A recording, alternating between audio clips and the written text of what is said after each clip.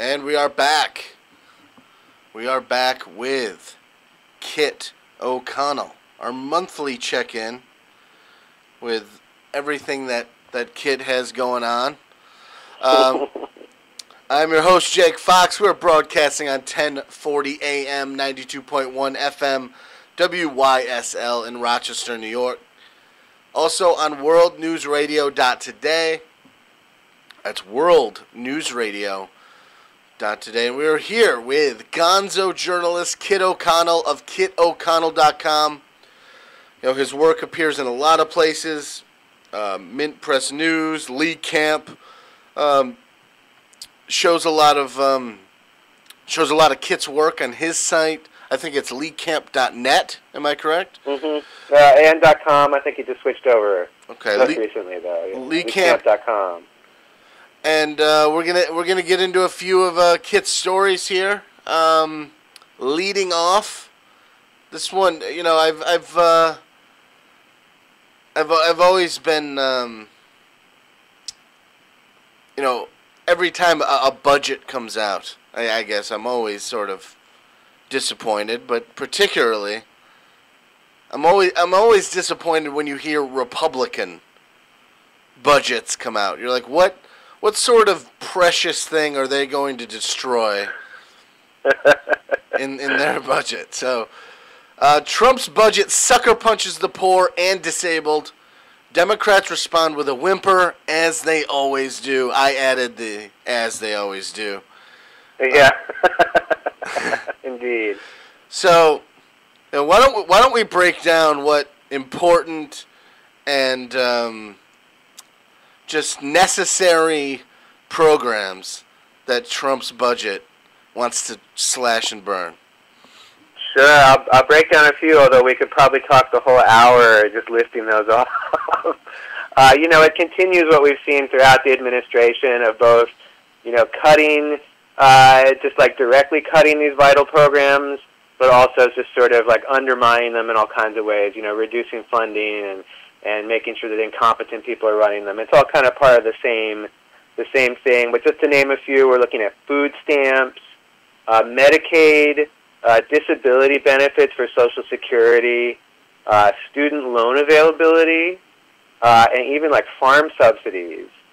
But it's pretty across the board as far as things that your listeners might care about. But of course, children, disabled, and the poor are going to take it the worst. You know, all of the classic bugaboos, children. You know, we got to get rid of them, right, Kit? Well, you know, that's the funny thing is that, you know, they want to force people to have more. They don't want them to be able to get abortions or even really easy access to birth control. But of course, this is the classic Republican, you know, paradox. Once you have the kid, boy, they sure don't care. You know, no, I don't. I actually I understand what they're trying to do. I understand. I'm not saying I agree with it in any sort of way, but I understand what they're going for. I don't know. It's I guess I also don't believe them. I don't believe that. I think it's something that they get caught up in, like a sort of, I guess, mass psychology thing within their culture, I guess you could call it. I don't know, but I don't believe that a lot of these people, I don't think they're being genuine when they say that they're so pro-life. I mean, they're so pro-life that they want that they're pro-death penalty. Right. Yeah. Oh, yeah. It's definitely it's an illusion for their other agendas, for sure. Well, in a lot of these people, like a lot of people, aren't religious in any sort of way. There isn't a especially like northeastern, I guess, Republicans. They're not really religious, and if they are, it's really not like a public sort of chest thumping sort of thing in the Northeast, and you know this being from the Northeast, but so it's confusing to me how that all works, but I guess I'll have to remain confused. So I think we all will. But why don't we get to this is what I really wanted to get to. Hemp for Victory. The government made this World War II cannabis film disappear. During World War II, hemp was so desperately needed by the Allies that the United States briefly reversed its stance on hemp and encouraged farmers to grow it. Afterwards, they tried to erase all records of this campaign. I had no idea that this happened. You know, was this like a big, profitable cash crop for people? Oh, I mean, of course, you know, for a long time, it was a profitable cash crop in the United States. It was, you know, one of the more common crops that people were growing, and I mean, famously, you know, at the very first days of America, you could exchange hemp crops for paying some of your taxes. You know, people say the Constitution or the Declaration of Independence is quote-unquote printed on hemp. Actually, you know, when we look at the ones that are in the museums, the preserved ones, those are on, like, parchment. But the original drafts, when they were working on them, they were using hemp paper to draft those documents. And so for, you know, of course, for the first many years, you know, the centuries of America, hemp was vital until we have after, you know, alcohol prohibition ends, and we sort of a lot of that apparatus rolls over into alcohol, or to drug prohibition, and of course they went after hemp as one of, and marijuana, cannabis is one of their first targets. But hemp was still a vital part of many industries, and in particular, like the naval, the shipping industry, they were still using hemp for ropes and for sails. And during World War II, and so we're talking about 10, maybe 15 years at most after they started this drug prohibition, you know, 15, 20 years, after the beginning of drug prohibition, they suddenly realized, oh no, we need hemp. We're running out. And, you know, the Japanese controlled a lot of the hemp supplies, and the alternatives to hemp, a lot of those came through India, and that was also still, like, embargoed or difficult to get shipments from during World War II. And so suddenly the Allies needed hemp. And so the policy of making it illegal to grow was temporarily reversed, and not only was it reversed, but it was pitched as a patriotic thing to grow hemp. And this film, it came out in 1942. It was a product of the USDA, so an official government film called Hemp for Victory. And if you search for it on YouTube, you'll find it because it's in the public domain. Great, fascinating film, not just because of its, like, of how it came about, this weird reversal, but in the film itself, which is about 15 minutes long, it's basically a super simple, quick lesson on why hemp was important to humans for centuries before the drug war started, and just how vital a crop it was in all kinds of industries. And so it's just extraordinary to me that this film was made at all, and that the government was promoting real hemp history for this very short window. And then, of course, the war ended, and they didn't need these patriotic hemp growers anymore, and we went right back into drug prohibition, of course, leading into, you know, Nixon kicking up in the high gear later on. And this film, what's fascinating is after this film was, you know, useful, shall we say, to the government, it vanished. They even, you know, it was in a lot of college libraries, in their film libraries, but the USDA sent letters around asking them to destroy it. And it didn't reemerge until basically in the 1991, if I recall correctly. These videos started popping up. 1989, excuse me, was one of the first videos. So some hemp activists, including Jack Harrar, who people probably may have heard of, who wrote the famous book The Emperor Wears No Clothes, which is a great book about hemp and cannabis. He was sent a VHS copy of this Hemp for Victory, and a couple other hemp activists were also, you know, sort of circulating these copies. And it was clearly a government-made film, but when they wrote to the government basically denied that it ever existed. They'd get these letters back saying, we can't find any record that we ever made this film. And finally, about a year after it was first discovered, a guy named John Birnbach finally got the National Archives to admit that the government had made this film. Why do you think they wanted to erase all evidence that this film was ever made? Why do you think they made it illegal right after the war? I mean, do you think there was like lobbying on behalf of logging companies, or what happened here, do you think? I mean, that certainly was Jack Harar's theory. If you look at The Emperor Wears No Clothes, that it was, the logging industry, the paper industry, a lot of the industries that were endangered by hemp, and even potentially the budding legal alcohol industry have had a hand in it. I think also, of course, we've just got, there's just this massive government momentum to make things illegal. They created this whole apparatus during alcohol prohibition.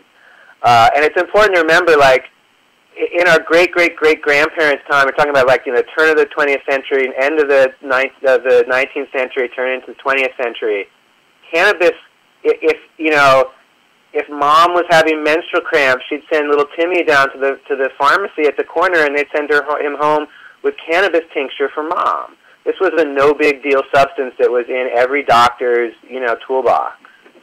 And this immense apparatus that was created with alcohol prohibition, of course, they didn't want to all be out of work. All the people cracking down on alcohol smuggling and speakeasies. All of a sudden, this was all legal. So what were they going to do? They weren't just going to go home, unfortunately. They instead orchestrated this whole fear of drugs, and part of that involved demonizing this crop that had been part of everyday life. Of course, marijuana is a Mexican slang term that was adopted pretty much deliberately to make this plant, cannabis or hemp, into a scary thing because of the rampant racism against Mexicans at the time. So, under this next hemp-related article, hemp makes great plastic. So why isn't hemp plastic everywhere? And is this, much more degradable than made with petrochemicals? It certainly can be, yeah. I think that there's companies experimenting with less and more degradable types of cannabis plastics. Of course, biodegrading is a difficult topic. It's not as simple as it would be in a science fiction film where we just toss it on the ground and it crumples into dust. Biodegradable plastics, regardless of what they're made of, we still have to be very responsible about them because biodegrading is a process that can still take years, and there's some conditions, like packed in tiny plastic sacks in a landfill, where things just don't biodegrade very well at all. But that said, hemp plastic could be much more biodegradable than stuff made from petrochemicals, yes. And if it's treated responsibly, it could be part of a much better use of plastics in general. The technology, of course, the article that I wrote, this and the last article I wrote both for Ministry of Hemp, which is a great site people should check out.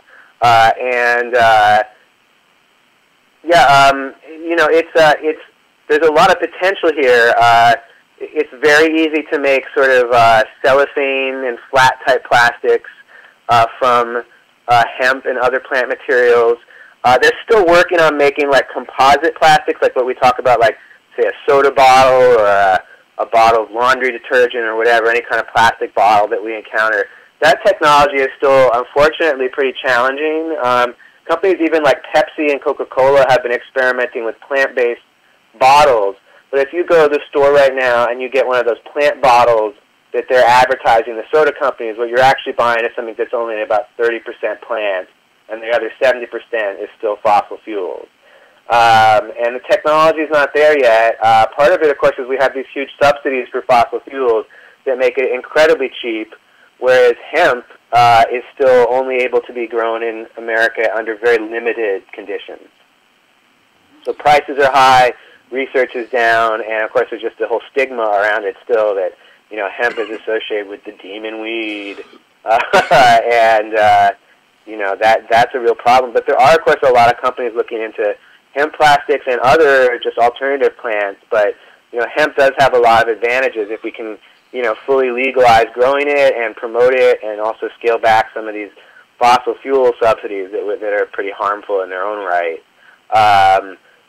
We could see a real explosion of hemp growing and hemp just in general. Hemp just started growing in Pennsylvania for the first time in decades. So it is spreading, but the law is still keeping it much slower than it should be.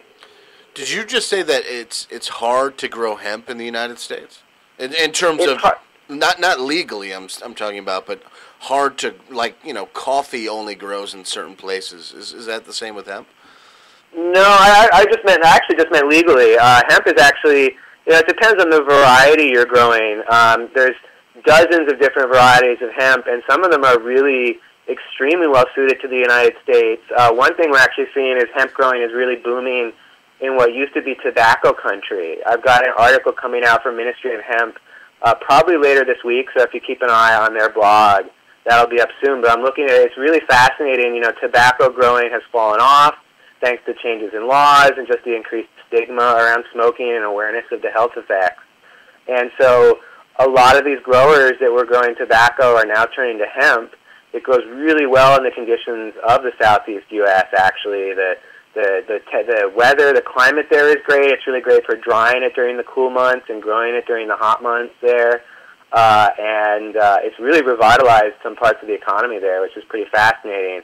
And what I find even more fascinating is that has made hemp, cannabis in general, but especially hemp, is becoming very much a bipartisan issue, which, is so rare these days to see any kind of agreement. But actually earlier today, Senator Kirsten Gillibrand tweeted about supporting research into hemp and cannabis. And in her tweet, she name-checked Rand Paul as one of her allies on that. So, we're seeing even, both sides of the aisle in Congress is increasing support for both hemp and cannabis. And a lot of it is these conservative places, that used to be tobacco country. There's all these growers that were out of work, and now they're going to their legislators and saying, hey, please support this because this is revitalizing our lives. Now, what other things can we make with hemp? I mean, it sounds like this almost miracle plant. It does. I mean, it is. It can be made into a lot of different objects. Of course, some of that is it's some stuff. It's very expensive to make into some products right now, but a lot of that is, again, just like availability of hemp supplies and legal restrictions. But we can make it into, of course, paper. Textiles and fabrics can be made from it. They're making backpacks out of it. There's a company making skateboards out of hemp right now. And of course, one of the really common popular products as far as like people's health is a lot of people are experimenting with CBD oil, which is like an extract from hemp. It does not make people high, but it does offer some benefits for them in terms of like chronic pain and insomnia and sometimes epilepsy especially.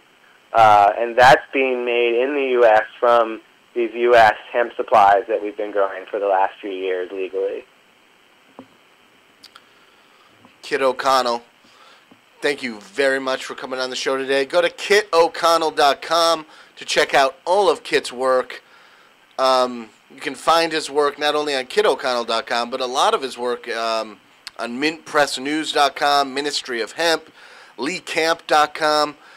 Kit, I'd like to give you the floor if you got any project or article you're currently working on or any message you want to give out to the audience. Go for it. I want to bring up some activism I'm doing real quick, which is, here in Austin, we're working on some activism to oppose an extremely Islamophobic event that's coming up, and this is happening nationwide. There's a organization called Act for America, and they claim to be opposed to the spread of quote-unquote Sharia law in the U.S. But of course, that's really just a bugaboo that they've invented. The only laws that apply in the U.S. are U.S. laws, so this fear about Sharia is just a way to spread fear about Muslim people. And on Saturday, in many cities nationwide, there's going to be this March Against Sharia, they're calling it. So I would just look in your local activist community and see if people are organizing against it. It's really important that people in their communities come out and show that we support our Muslim neighbors. And even if there's not a protest, maybe just look for an opportunity to wish a Muslim neighbor a happy Ramadan. I think especially after the events we saw in Portland and in other places we've been seeing these kinds of hate crimes, I think it's really important that we stand together as communities against these kinds of bigotry. Thank you very much, Kit, and looking forward to your next report next month. All right, see you then. Bye. And that was Kit O'Connell. We are going to be right back with Turd Ferguson of TFMetalsReport.com with our economics and precious metals report. So stay tuned for that. We will be right back.